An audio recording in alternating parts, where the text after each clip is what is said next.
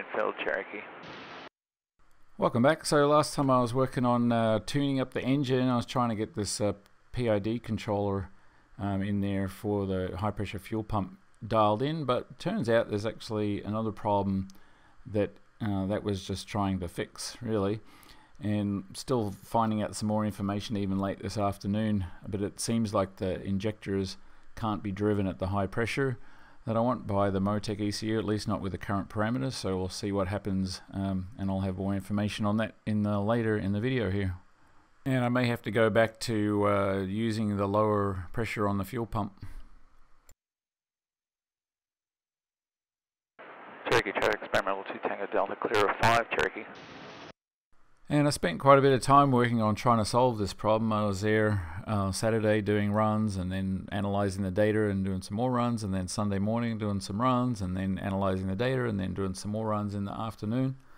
You know, just trying to figure out what's going on, because what ends up happening is, and you'll see a little bit later on, when I run it up to a higher power setting, where it goes into the higher fuel pressure, it's like the injectors are cutting off and the engine just sort of starts quitting, and then of course that runs up the pressure on the fuel rail, and everything else sort of cascades backwards from there and back to idle.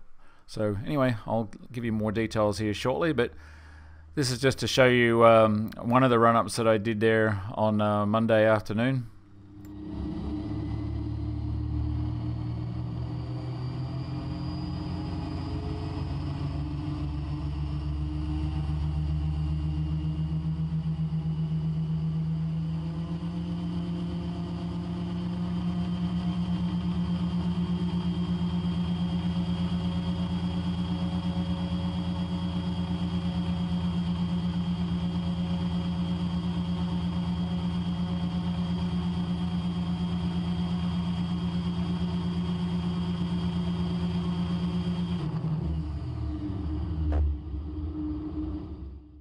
So there you can hear the abrupt drop in RPM because of that.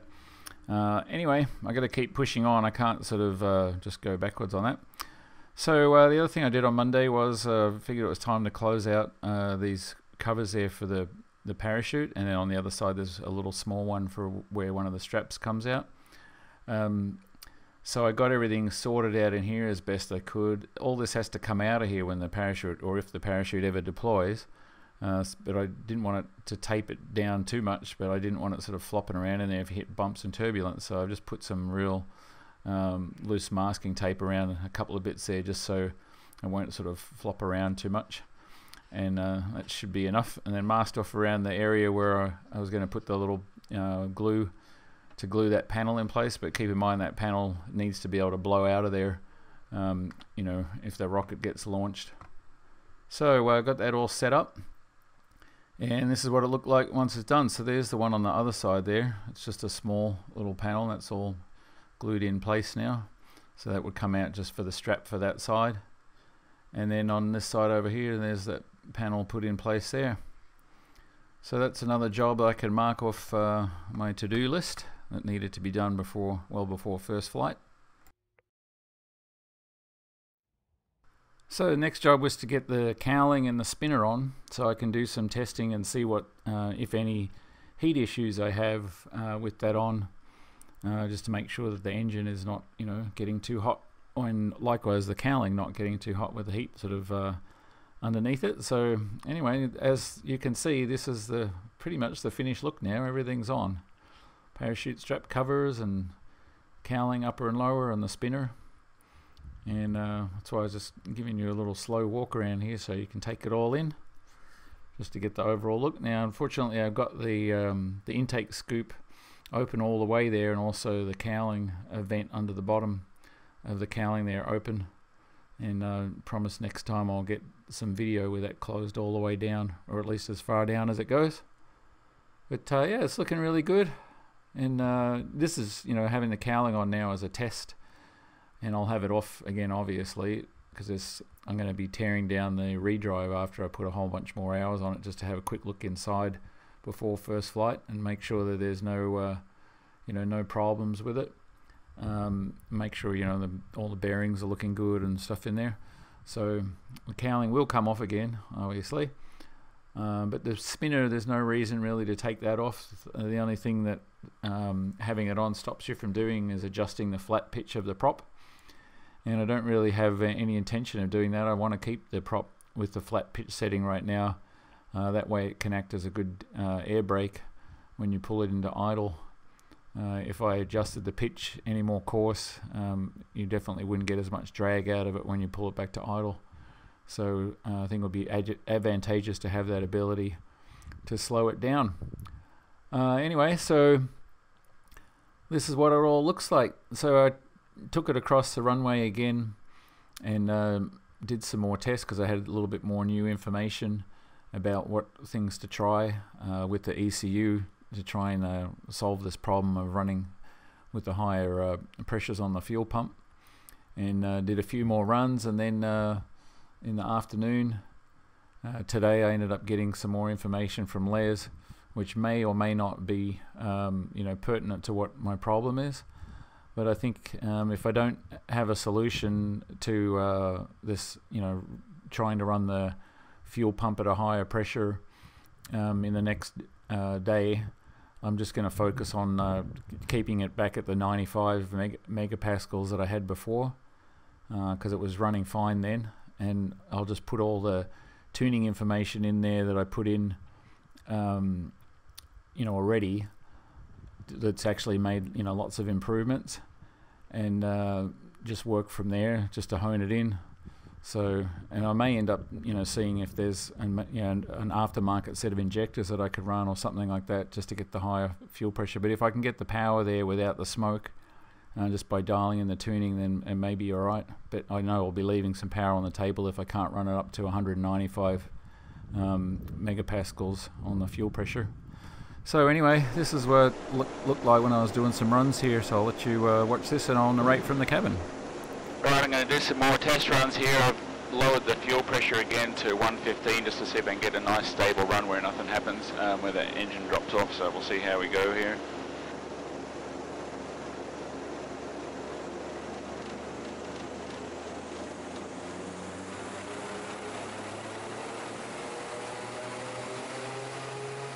Got a flat top. I'll add pitch on the next run.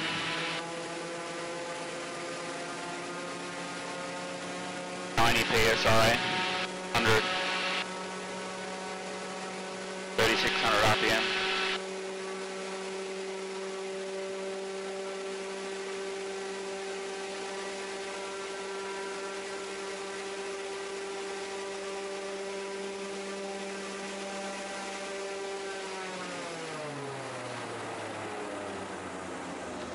Alright, that was looking pretty stable.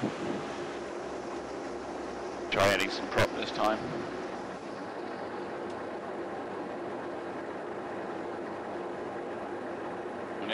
Engine's idling a little rough now that I've done some of these changes. I'll have to fix that later on.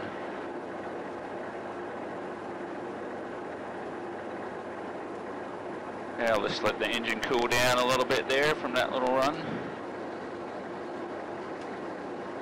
204 on the coolant, 189 on the oil, so the oil hasn't even come up to temperature yet.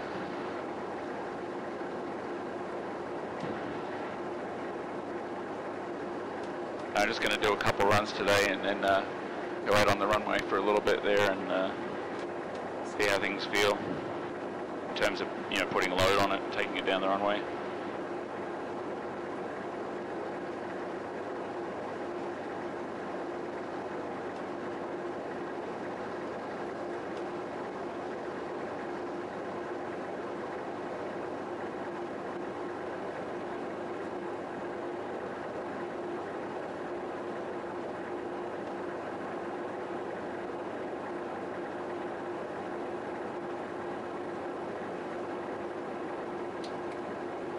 Alright, just added a bit of prop there. We'll see how that works for us.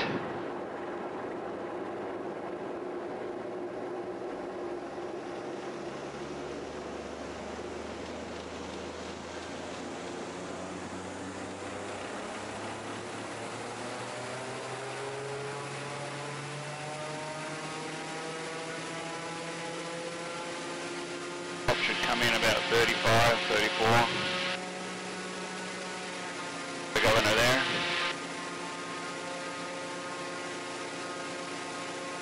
Watching the EGTs and the boost pressure. Start to feel this knocking coming in the engine there. Back that off. Yeah, I can just start to feel something feels like there's a little bit of this roughness in the engine, just a tiny bit, and that's kind of like the start of where this problem happens. But I think now that I've got the fuel pressure turned down, I'm not going to have the problem.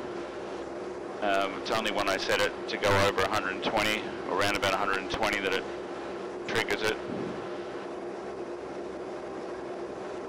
So now I just want to adjust my throttle setting so my max throttle is not too crazy for going out on the runway, because I want to do a kind of like a full power run, but I don't want to over boost it now that I've got the extra power in here, at least not initially.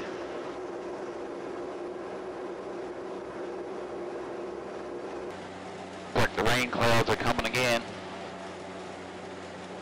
Get a couple runs and get out of here.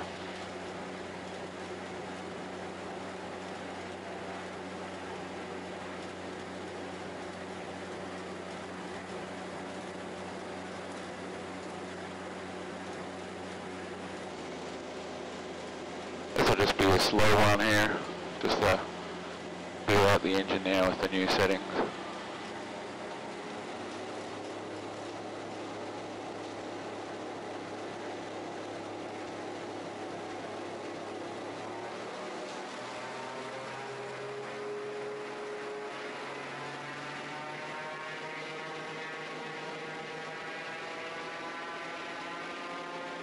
So got a bit of pump in there.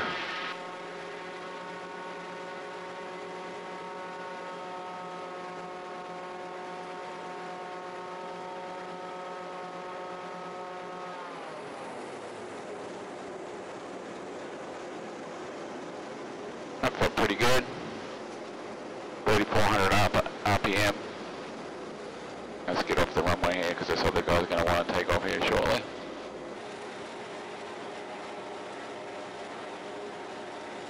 Alright, taxi back to have another look.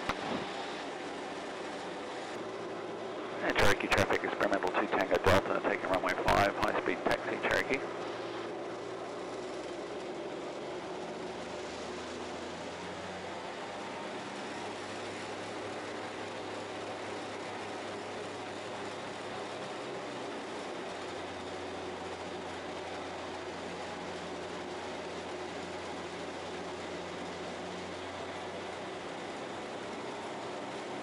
Any idea how soon you get that thing off the ground?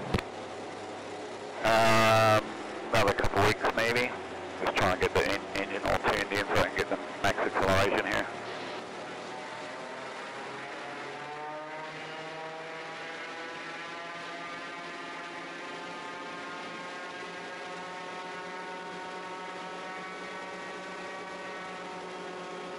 There's the governor.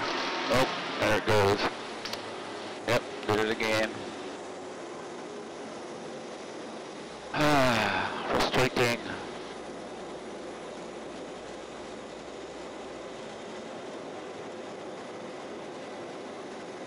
Yeah, I'm not really going to get much done today with that. Get in here. Yeah, I don't know if you guys caught that, but as I brought the power up more, it's like a diesel knocking effect, and it happens under load, and it happens with more fuel pressure on the high pressure fuel pump. And it's only happening since I turned up the high pressure fuel pump. I might just have to go back to where I was at 95 unless someone can help me with an answer. I've reached out to a bunch of different people, but no real solutions yet. Alright, here we go again. Try and bring the power in just a little bit more gradual this time so I don't put that extra load on the engine. And I did turn it down to 110, so should be less chance of it happening here.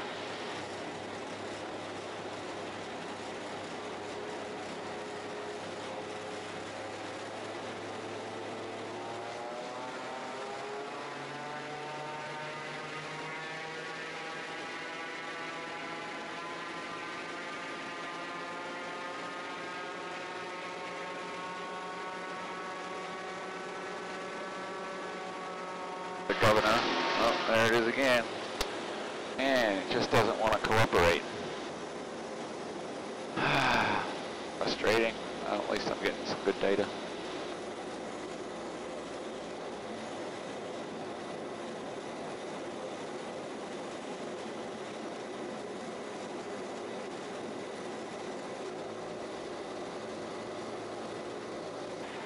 Well, not having much fun with trying to get this problem sorted out, so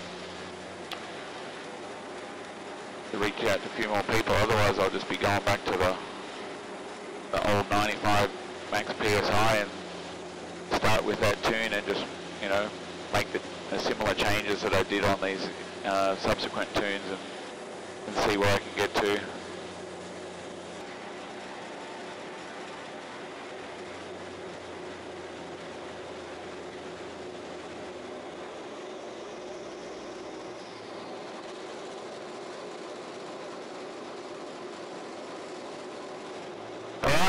That's all she said, at least for today, so I can figure out what's going on with this tuning. Thanks for watching.